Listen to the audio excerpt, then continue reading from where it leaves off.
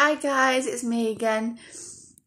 So this video, staff on the ward have asked me to do it.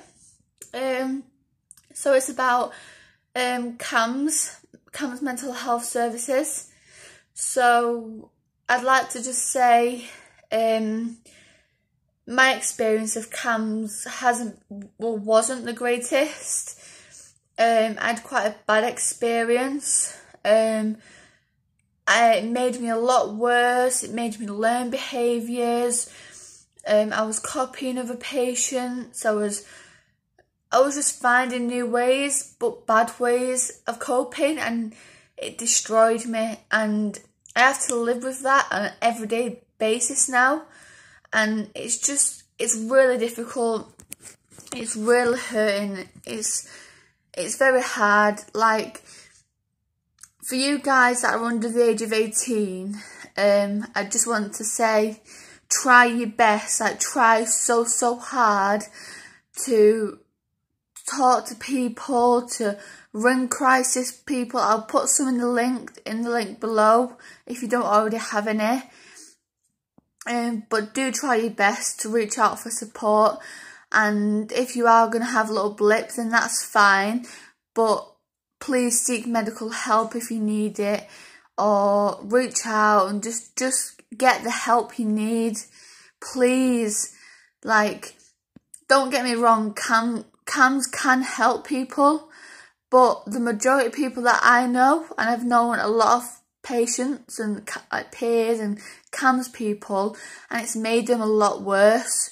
Like, for example, when I went into camhs, the only thing that I used to do was overdose, go to bridges, and I'd cut once. By the time I left camhs, swallowing, head banging, ligaturing, cutting, burning, biting, assaulting staff, kicking doors, smashing windows. Yeah, it is bad, I know that. And the second day in my camhs unit, I remember this, it was in the daytime, and someone mentioned ligature, and I didn't know what that meant back then. I was like, what? Someone showed me how to do it. Someone helped me do it. Now that's not right. That is wrong. And for the person that did that to me, you're an arsehole.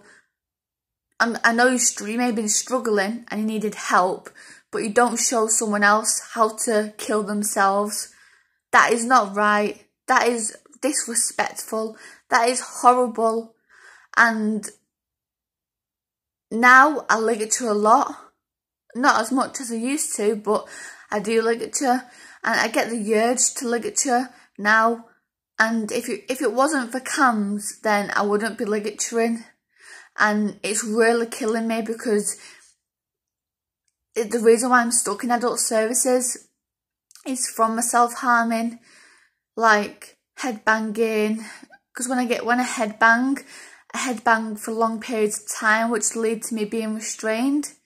Staff have to restrain me, have to IM me. So they inject me with some medication to help calm me down, take me to a quiet room where there's nothing in it, just chairs. So yeah, I've learnt a lot of behaviours, and now I have to live with that and cope with that every day. And for you guys, I just don't want you to get caught up in all of that, because it's a load of shit to deal with, and it's too much to deal with. Not even I can cope with it. And yeah, you might be strong, but dealing with this is completely different. It's changed my life so much, and my family just think, wow, what has happened to my daughter, or what has happened to my sister, or what has happened to me, all that kind of stuff.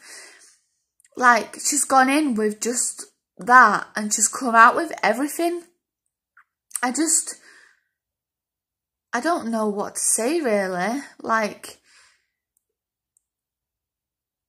I just wish that I managed to stay out of services, and I wish I listened to CAMHs, and I wish I went in there with an open mind and told them about my self-harming and my overdosing, and I wish I was honest. I know I was honest when I had a serious attempt of my life, which got me sectioned, but that was different. And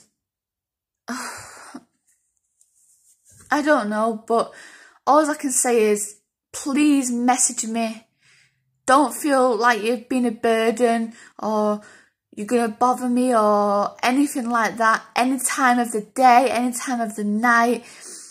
I may not answer straight away, but I'll do my best to support you all, and I really will. Like, I know I've got a support group on Instagram, a mental health chat or a support group. I've got both, and I've got quite a lot of people that I don't know them, but I've added them into it, and I support them and they support me, and it's a really good chat.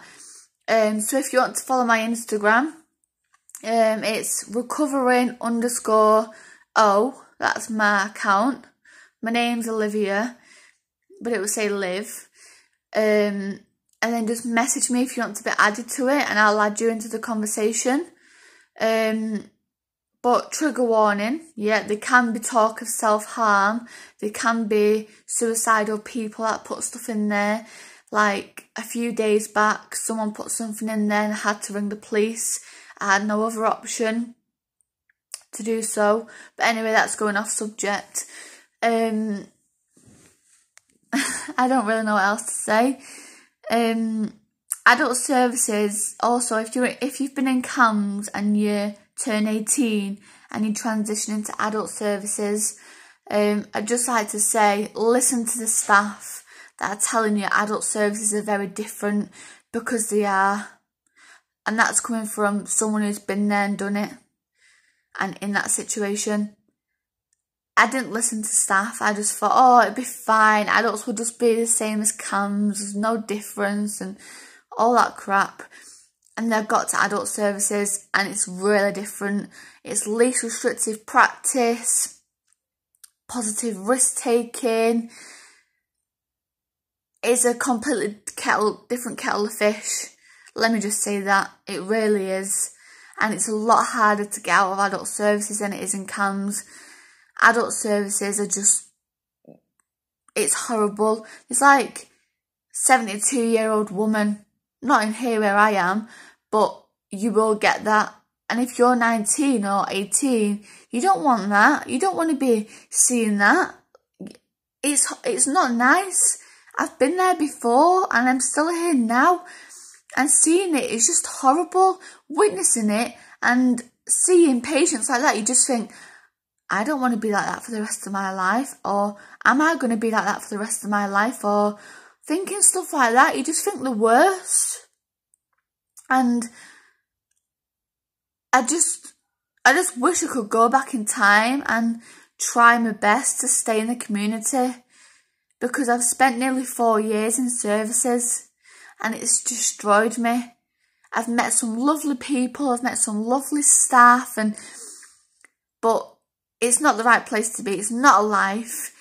You don't get to do what you want when you want. You've got rules and restrictions, and for fuck's sake, you can't even have a perfume bottle in your bedroom. You can't even have candles. You can't even smoke. You can't even go in the garden past 12 o'clock. There's so many restrictions, and it's awful. Sorry for ranting, by the way. I'm just trying to get things off my chest and trying to express to you that how different it is and what CAMHs are like and how bad my experience was and things like that, really. That's all I'm trying to say. So I'll put some things in the link below, and I hope you like this video. Any questions, please feel free to comment, because I'm struggling with videos on what to do next, or what to say, etc. like that. But thank you.